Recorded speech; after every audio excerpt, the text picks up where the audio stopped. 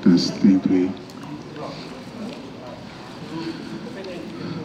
Dames en heren, goedemiddag. Hartelijk dank voor jullie geduld.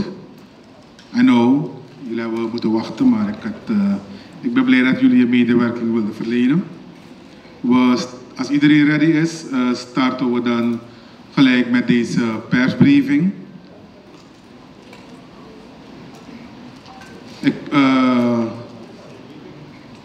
We kunnen starten. Ik ben Kailash Bisisser, Corporate Communication Advisor bij TotalEnergies. Welkom. De aanleiding voor deze briefing is het bezoek van de heer Patrick Pouyanné, bestuursvoorzitter en Chief Executive Officer van TotalEnergies aan Suriname. De introducties zijn in het Engels, maar bij de vragenronde kunt u uw vraag ook in het Nederlands stellen, met name als het voor meneer Jagisser is bestemd. Ik zal verder gaan in het Engels.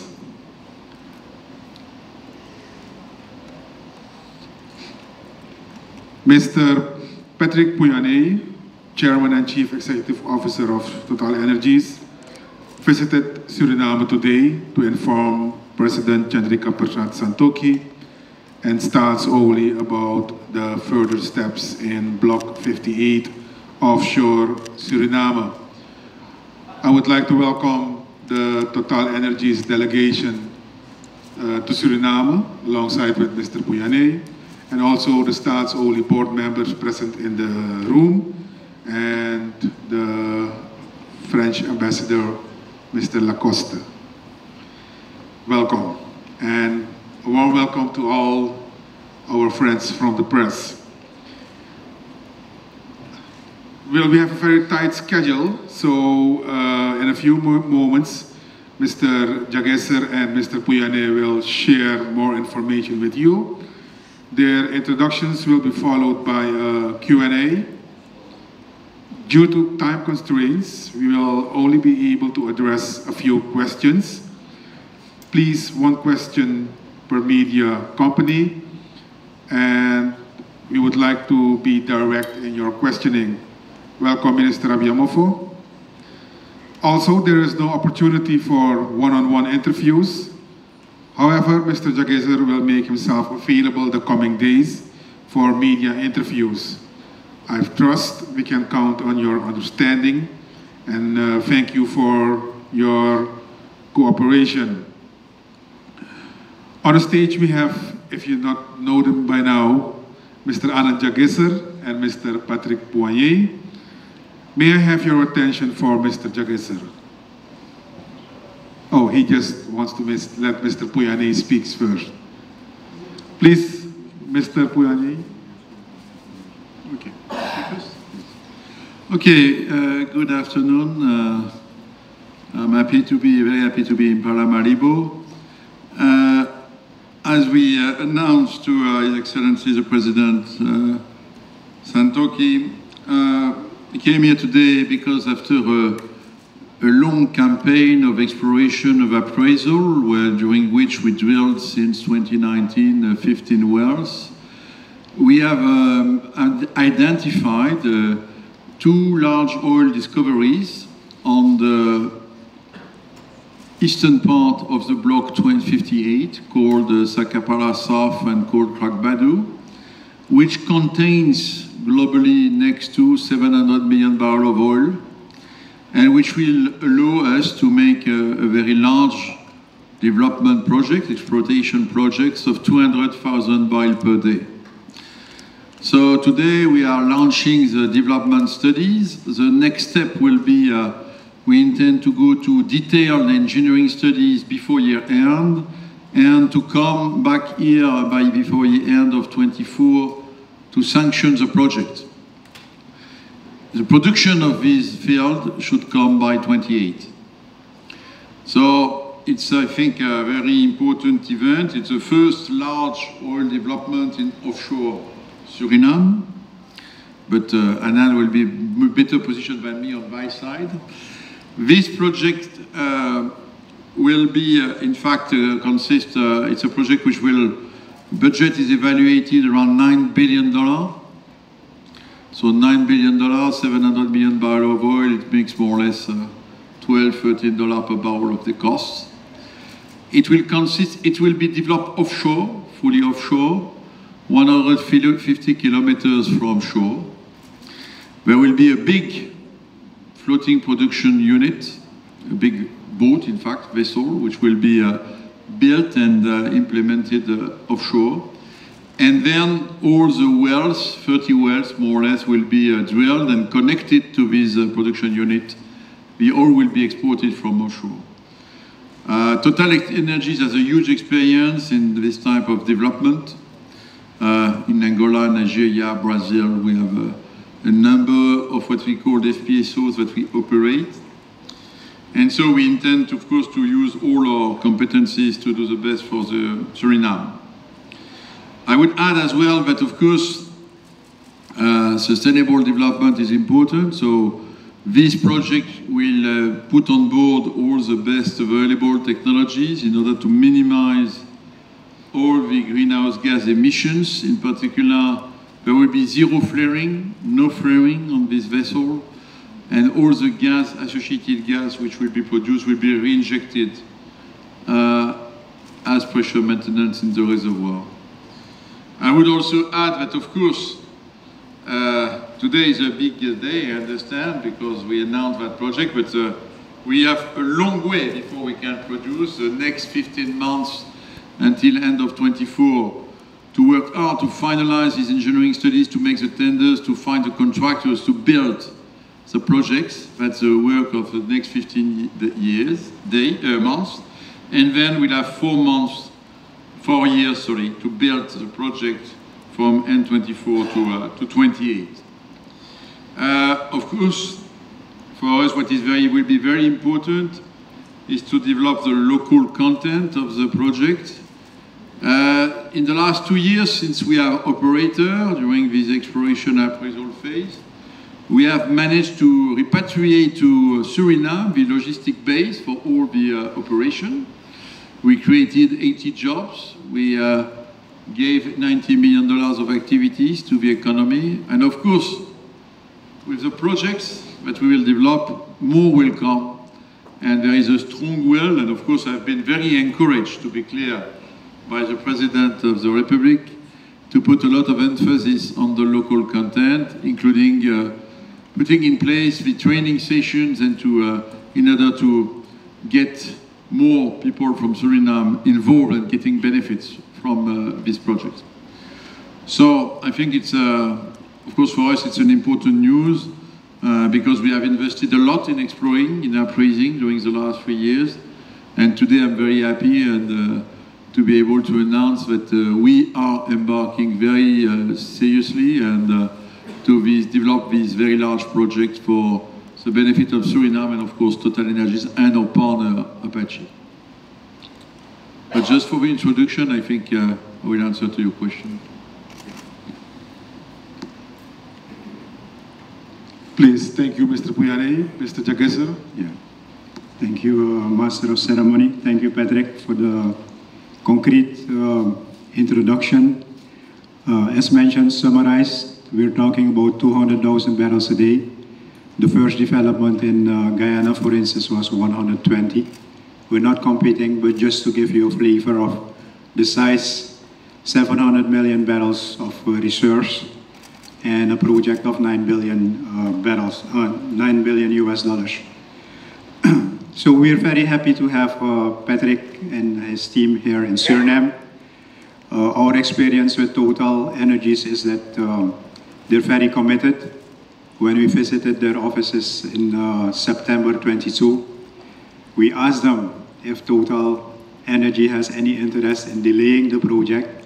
And he said, how would we be delaying the project if we spent to date 1.3 billion US dollars in the project? So they have no interest, and he committed to 3 appraisal wells that we have drilled. We have flow tested them, and we are sitting here today because they came about all their commitments. and we have discovered now the 700 million barrels of oil. We have the 700 million barrels of oil to have a feasible project. Another commitment was that he would be here if we would have a project, so he is here, which is a testimony to the fact that we have a project that will really happen. So for Suriname, we have turned to a historic page today. I think the Lieveheer, the higher power, has blessed Suriname with a lot of minerals. The past 100 years, we had bauxite, we have gold, we had oil, and now this is the biggest material price today. And of course, we will have to be careful to handle this wealth and not to spend the money before we earn it, and not to overspend, to guarantee long-term continuity, because there are infamous examples in the world of countries that have a lot of oil and still a poor economy. And we don't have to go too far to the west to find one of the economies, which is Venezuela. As stated in the production sharing contract, Suriname will earn the most of the net income from this project. And according to calculations of Staatsolie, that will be like 7 to 9 times the GDP of Suriname. So 7 tot 9 maal het bruto nationaal product van Suriname over de productieperiode. En dat is enorm veel. Alles wat we verdienen, toegevoegde waarde van Suriname, 9 maal dat zullen we in de periode terugverdienen. So this is hugely important for our country. Of course, then the important question, and we can make it even a little bit more pointy, will we see the day that this will happen? Because I know it's very difficult in Suriname. And every time we have to say, we have to wait. This is then the important moment that we say that we have enough research and we have a feasible project. But of course, like Patrick has explained, a project of $9 billion is not like you going to a shop and buy a ship. It is engineered, it is designed, it's built, it takes time.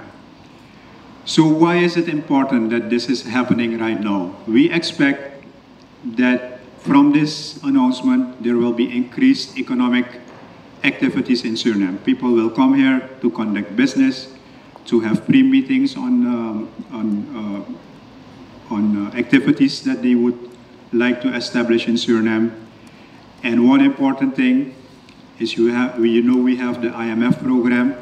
They have a macroeconomic framework in which they don't include the oil revenues of the future. If they include that, it will lighten the framework, so the Surinamese government will be able to do more for the Surinamese people, which is very important. It is for Staatsolie, the board of Staatsolie, the people that work at Staatsolie is very important. This company was set up to show the world that we as a Surinamese company, we can conduct highly complicated business, but to the benefit of the Surinamese people, which is very important. The past 5 wells, Total drilled from Suriname. It was from a port in Suriname. And with that drilling of those 5 wells, they spent $90 million in Suriname. So in this development project, they will drill approximately 30 wells. If you calculate that, then it adds up to $500 million that could be spent in Suriname. And of course, Patrick has assured us as well that they will also commit further to local content development, so it will even be better. A lot of people are asking me when to build their hotel. I think this is the time. When to build the restaurants. We have seen this in Guyana happening, that people flock into the country to conduct business.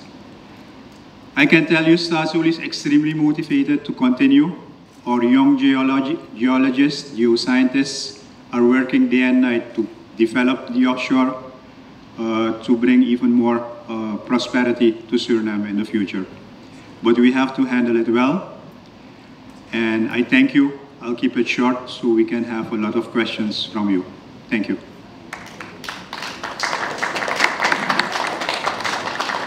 Thank you, Mr. Jageser. And as per schedule, we only have like 10 minutes for questions. So I know there are a lot of questions. So we have more time. So yes. 20 minutes. Thank you very much. So we have 20 minutes. Please keep it short, your question, and to whom it's directed, and from which media company you are. I see that Mr. Sukul is already standing, so go ahead, sir. I'm Kenneth Sukul, freelance journalist. I welcome Total in Suriname, and I hope that their arrival will bring us economic development. The question is for Mr. Patrick. The UN COP countries want to reduce carbon emission and thus the demand for oil and gas, and that for 43%. That means that the ask for oil and gas will reduce with 43%. What will that mean for your operation? Because you will produce oil after 28. And if the VN COP countries will reduce the oil before 2030, what will you do in 2 years? Thank you. It's a good question, but the answer is clear for me. We invest in oil projects if they have a low cost, which means that we invest in Suriname because we will be able to produce this oil for less than $20 per barrel. When you look to the world today, we produce 100 million barrels of oil per day. I can tell you that there is a lot of oil which is produced for more than $20 per barrel. So this oil which we'll be able to produce in Suriname will be very competitive. So we can launch this project, we will produce that oil at $20 per barrel, and your question is for the people who are today producing at $50 per barrel. They produce for a more expensive price in Canada, for example, in shale oil in the US. So it's a question of competitiveness. So commitment of TotalEnergies when we invest in a new project is less than $20 per barrel, so that's the best protection. And second is low emission, which means that we'll intend to produce this oil with less than 15 kilograms per barrel of CO2 per barrel. It's very competitive. The average today on the planet is more 25, 30. So we go in the direction of COP28 and the climate change. But you know, at the end, customers are still requiring oil. So we'll have to adapt. But again, the answer to your point is competitiveness of our project here in Suriname. And it will be competitive in Suriname because it's a large project, big project. So, of course, you have a lot of oil to produce, so it makes it more competitive. So this is the answer to your question. Thank you, Mr. Puyane. I see that Sam Blankendal from ABC, and I also saw the finger of Ivan Cairo. So we have Sam, Ivan, and then Lloyd. Your finger? No. All right. Please go ahead. Yes. Good afternoon, Mr. Patrick, Mr. Anand. Mr. Patrick, you were only talking about the oil production. Do you have more specific information about the gas development during the years that are coming up? No, today we are, you know, we find that's true on Block 58, some oil and some gas. We have decided to concentrate first on oil. Why? Simply because oil, I will tell you, it's easier to commercialize. You know, tankers will come to this unit offshore and will go in the world. When you have gas, you need to find markets to commercialize the gas. By the way, the size of the gas we have discovered is not as big. So at this stage, and we discussed, of course, with Anand and the authorities, we think the right thing for the country is to concentrate on the oil development. There is some gas, not so much, not so big. Maybe in the future we'll need to cooperate with other countries about gas. But gas, historically, the problem is that you don't transport gas as easy than oil. You don't store it as easy, and it's more expensive. So the question will be to find a market. And so that's the point on gas. So at this stage, I think the good news is oil. So I know that everybody wants to do everything today, but my objective is to be able to deliver a strong, sustainable, environmentally responsible and cost-competitive project on the oil part. And then let's do that for the next year. Let's go to sanction. We'll open the other chapter for gas and see how we could monetize that. Thank you. Ivan Cairo, please. Good afternoon. The question is for both gentlemen. Some people claim that TotalEnergies is looking forward to break open the contract they have now with Suriname and start only to gain favorable incentives and agreements and arrangements. Is that likely to happen, Mr. Jagisser, Mr. Puyane? Thank you. No. But if Anand wants, I'm open. Huh? I can do it. Huh? Yeah, I just don't want to put a stamp on Total, but they're, of course, tough negotiators, but so are we. But one thing we respect very much from Total, they always keep to the contract. The discussion is always to the language of the contract. They have never asked us to change anything in the contract, but just to keep to the contract. And we are asking the same. So I think it's a professional business environment, and we should keep it that way. Very good. Now, I think we have a value which is respect for each other. Respect means respecting the contract. So when we engage, we sign the contract, and honestly, it's part of it. If I'm here today, it's because we consider that with the contract we have, we can develop this project, oil project, in a commercially profitable way for both parties. If costs are rocketing to the sky, we'll revisit, but it's not the case. So no, it's not my way to work for us. By the way, you know, we like, what I've asked to the authorities is the country, let's stick to the contract, both of us. That's a commitment. It's a matter of trust, and the contract is a relationship, shapes a relationship of trust. By the way, you know, we trust Suriname. We have since we have Block 58, we have taken 3 other exploration licenses. Block 6, Block 8, and soon I hope Block 64. So that means that Total is comfortable with the framework. It's not an easy contract, and I can tell you that our friends are taking care of interests of Suriname, which is normal. That's normal, but at the end, this type of project, they require fundamentally trust and partnership more than fights and negotiation. Thank you. One more question. Gloria Botse. Good afternoon. My name is Gloria. Welcome in Suriname. I want to ask you 2 questions. Thank you so much. One question, please, okay, Gloria. One long and one quick and super quick. Okay, thank you so much. I was asking, you were talking about a big project that you were built in offshore. How do you think of, which is a plan about including the locals? Because we don't have that many technical people in Suriname. How do you plan, of course, with starts only to fill the gap? Thank you.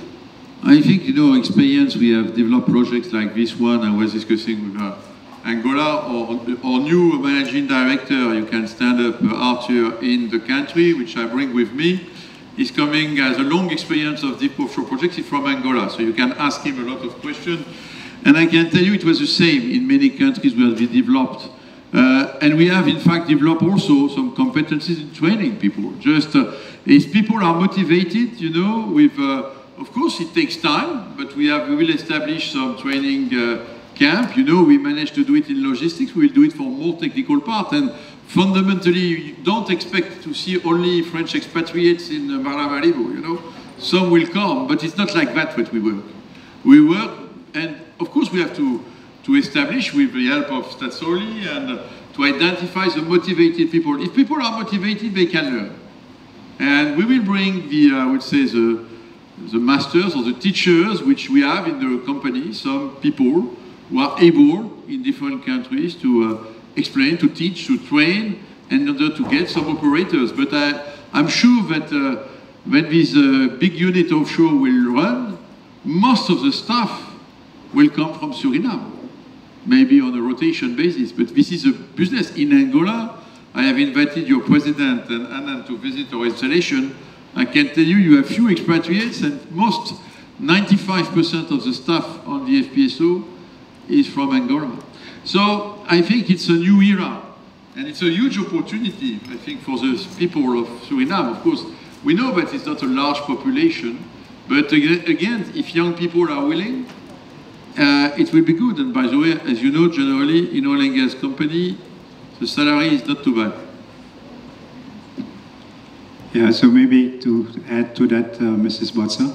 So we, of course, we're doing the NATIN together also with Total. So most of the people that will work on the production platform will come from the NATIN. I must warn, in the production phase, the oil business is not labor intensive, it's capital intensive. So not a lot of people, but especially the spin-off, like the restaurants, hotels, legal, administrative services, they will take off, and we have to take care of that. In the development phase, we're looking, so they have relay piping that they do. We would love to do that from Suriname, because our refinery we built for $1 billion US. We had a lot of welders from Suriname, and they can do excellent work. And the mentality to work in the oil sector is different. So if I call you, Mrs. Botsa, Saturday morning, 2 o'clock in the morning, and you tell me, wait till Monday, you cannot work in the oil business. Because the oil business is 24/7. You have to jump out of your bed, go to the machine shop, and conduct the work so the machine can go back to the offshore. Thank you. Next question, please. Yes, good afternoon, Ryan LaRose. I have a question about the production. How long will it take? Because you will invest $9 billion US, how long will it take, and what can we get out of this years? Because the rest of the world is talking about going green. What can we expect about the working stage? The production will start by N28, and 80% of the production will be produced in the next 12 years. So by 2040, most of the oil will be produced from these two fields. We might connect more satellite fields, which are there, but fundamentally. So the answer to you is in deep offshore, you know, and we have sized the vessel in order to maximize the revenues for the country, and at 200,000 barrels per day, there will be a plateau, 5 years, and then there will be room, space to link over discoveries to this vessel. So again, the answer to your concern is that don't worry, this oil will be produced and will not be banned, and the revenues will come to Suriname. Thank you. Next question, please. Fishmari Thomas from Suriname Herald. You're speaking about oil production. When can we expect the first barrel of oil to be produced? And any indication if there's going to be more oil or with the drillings? Do you expect to find more oil? As I said, first oil N28, that's the target. Maybe Anand asked me mid-28. I said 28. No, but N28. So that's the first production, okay? If we, I will tell you, 1 year I will come back to sanction the project, then I will give you the perfect calendar, because then all the construction contracts will be awarded. But let's say, normally, project like that, it's 48 months, a little less, 44, 48 months. So then, is there more oil? As I just said, at the size of the fields, we don't think, but there are some, we have drilled some positive wells with smaller size. So these oil discoveries might be, in the future, connected to this production unit. Okay? Thank you. Next question. Vanessa Emmanuels on APD Radio and TV. I have a question for the TotalEnergies CEO and one for Mr. Jagisser. You already answered my first question by saying that you're not going to do anything about the gas development. Saying that you're gonna be busy with the oil deal for, let's say, 24 years, when will the possibility be there for Suriname to, through Total, do something about the gas development? And for Mr. Jagisser, one other part of the question is, information has reached us that TotalEnergies will not use the gas, but will use the pressure to get the oil up, but push the gas back as far as possible into the ground. I don't know the correct technical term, but you know exactly what I mean.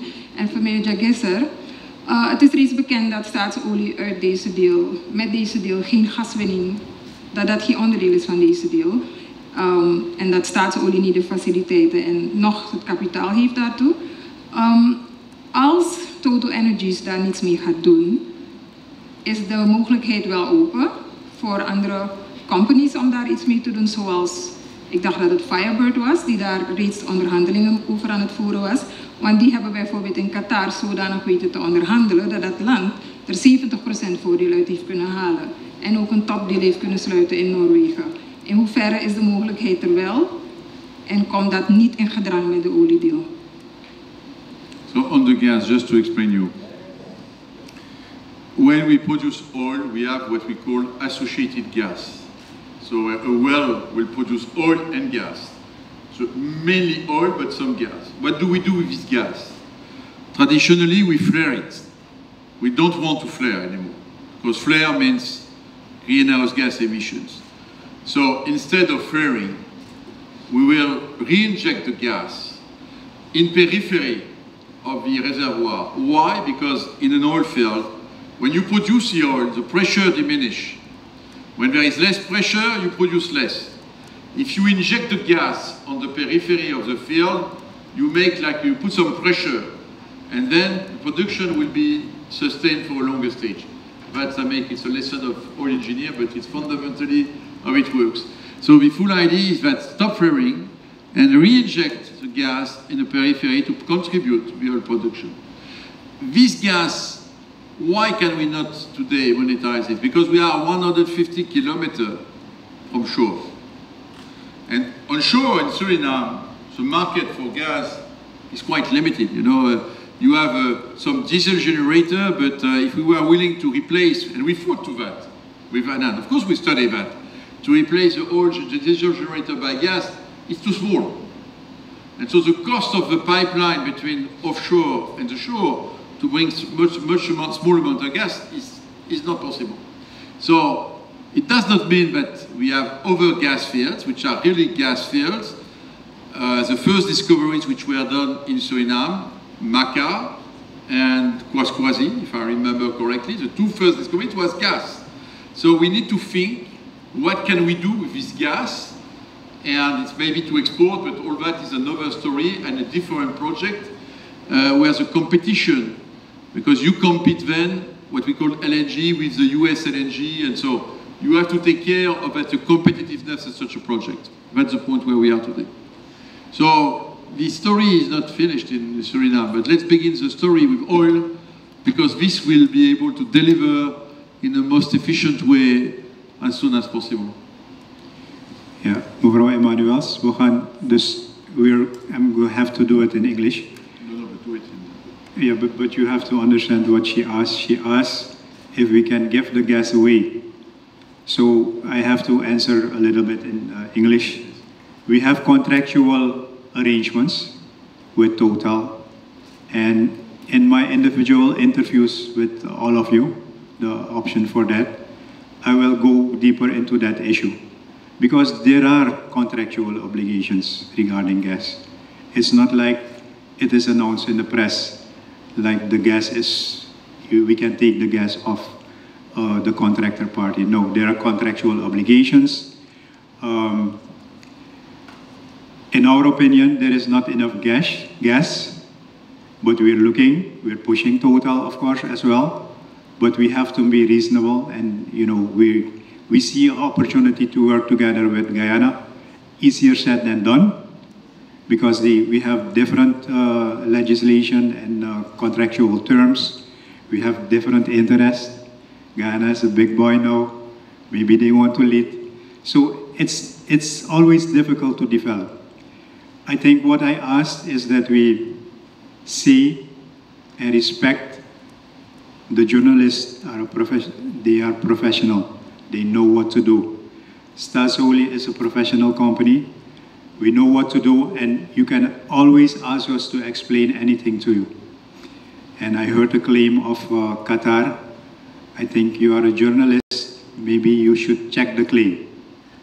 So, I mean, Qatar is not a small company, and I don't see two people setting up the whole gas industry of a country. So, but I will go into detail into the gas study. But Staatsolie is very interested to look at the gas, and Patrick has promised that we'll sit together with the technical teams to come to a development concept in the future. But of course, now, the most important thing, also for Suriname, is the oil. Thank you, Mr. Jagesser. I just want to say that we have room for one last question. And after that, I will ask Mr. Jagesser to make some closing remarks for the audience at home, because it's being live streamed, so maybe he can explain it in Dutch, what's been said here, in just 1 minute. And then we'll start because the time is there. So Carla, please go ahead. Carla Boetjes from LIM FM. So this is not the final investment decision that everyone was waiting for. And there are some questions about the transparency of the production sharing contracts. Why aren't they being published? The policy of TotalEnergies, if we have no opposition to that, but it's up to the state. We have a contract with the state, so we respect the sovereignty of the state, and it's up to the state to decide. But again, if the state of Suriname is keen to publish, I have no objection to that. We are part of the initiative for the transparency of the extractive industries, and we are supportive of that approach, so no problem. FID, again, why not FID? Because we just had the data. And between the data, positive data of the wells and the FID, we need to make the detailed engineering, and we need to make tenders, international tenders. You don't award $9 billion contracts because I wake up yesterday and tell you I have an appointment with the president of Suriname, I want the FID, it's a little more. But again, we are doing, I can tell you, we are not slow. We have no conviction that this project is good, so we'll move forward. So if we can achieve between today and F24 the FID, it's quite an achievement. So just be patient, but we are on the way. It's just that, again, like you said, a $9 billion project, it's a huge project, and the devil is a detail, and we need to involve more and more people in order to make a nice and competitive project. Yeah, Mevrouw Boetjes. So we got the permission from Total to publish the production sharing contract, but there are more partners in the block, and of course, we have to consider, if you're a big company like Total, anything that is published, when there is a discovery in Suriname, and I can tell this because I watch it, the share of Total will increase with 2%. But if there is a discovery in Suriname, the share of the partner will increase with 25%. So you can understand the impact of everything that's happening in the offshore on the partner, but also on us as a small company, a country. So we have to balance, but we'll come back to this in detail. Thank you. Yes. Last question. Clayton Ewart for STVS. I came a little bit late in the meeting, just I want to know if I heard good. TotalEnergies will start until 2028 with the production. Has this have to do with the poor economic situation of our country? I say TotalEnergies will will start the production till 2028. Has this... No, there is no fee. No. We know oil and gas, it's up and down. No, it's cyclical. We know it. When we decide a project, we decide today, but I don't know what will be the economy in 28. It has no influence. It's a long-term investment, and we are one of the largest oil and gas companies in the world, number 4. We have a very large balance sheet, and in fact, no. The project will be sanctioned at its own merit, and the merit is a cost per barrel. So if the cost per barrel is less than $20, I can tell you, even if the price of oil is 80, of course it's better for all of us, but if it's 50, it's still positive. So there is no influence on that, on our decision. Thank you. Closing remarks? Yes, closing remarks, please. Okay. In Dutch, preferably. In Dutch, yes. Ja, we zijn op een historisch moment in ons land beland. We kunnen inderdaad uit deze ontwikkeling tussen de 16 en 26 miljard, 16 en 26 miljard US-dollar verdienen. Dat wil zeggen dat met goed beleid er geen armoede meer kan bestaan in Suriname.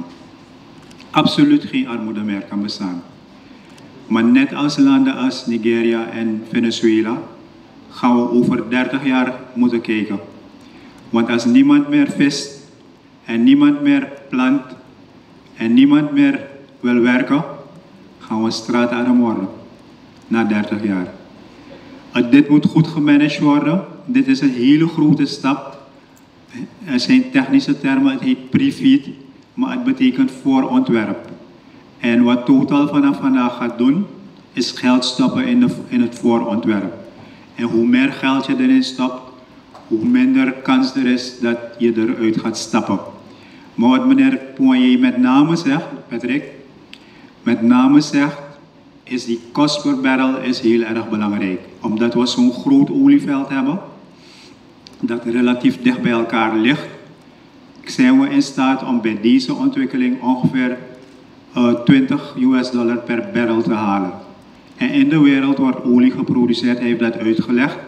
Er wordt per dag meer dan 100 miljoen barrels geproduceerd. Veel van die olie kost nog 50 en $60 om te produceren.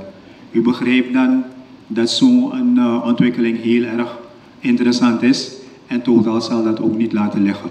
Daarmee is de zekerheid dat deze ontwikkeling komt voor ons bevestigd als staatsolie. Wat gebeurt er tussen nu en 2028 als de eerste barrel eruit komt, is dat er meer economische activiteiten gaan plaatsvinden in Suriname. En hopelijk dat IMF bijvoorbeeld dit ook meeneemt in haar economisch raamwerk. Want als die olieinkomsten worden ingenomen, dan wordt het raamwerk wat gespreider, waardoor de maatregelen niet zo strak hoeven te zijn voor Suriname. Maar dat moet de regering natuurlijk bespreken met het IMF. Groot moment voor Suriname. Ik feliciteer iedereen. Ik dank de mensen van Staatsolie, het directieteam en alle medewerkers van Staatsolie die hard hebben gewerkt hieraan. En ik weet dat er soms koskosie komt, dat het te lang duurt. Maar we werken echt heel hard eraan. Het is geen Guyana, maar het is echt heel erg goed in de wereld. Onze oliefondsen zijn heel erg goed. Maar bijvoorbeeld Guyana Lisa is nu 2,1 miljard barrel in 1 reservoir. We hebben in 2 reservoirs nu 700 miljoen. Ook ongehoord in de wereld. Dus we zijn goed. God heeft ons echt gezegend. En laten we er goed mee omgaan. Dank u. Thank you. Thank you. Thank you, Mr. Jagesser. Thank you, Mr. Pouyanier. Thank you, everyone, for being here. Just some closing remarks for the press. Mr. Jagesser will be available for one-on-one interviews after this moment. Ik ga door in het Nederlands. Maak alsjeblieft contact met Corporate Communication van Staatsolie voor een afspraak. En dat kan bij Manisha Durga of Dominique van Dijk. En dan laat je gegevens achter en we maken wel een afspraak en een moment voor u. Voor nu, hartelijk dank en er komt nog een persbericht van ons later. Thank you.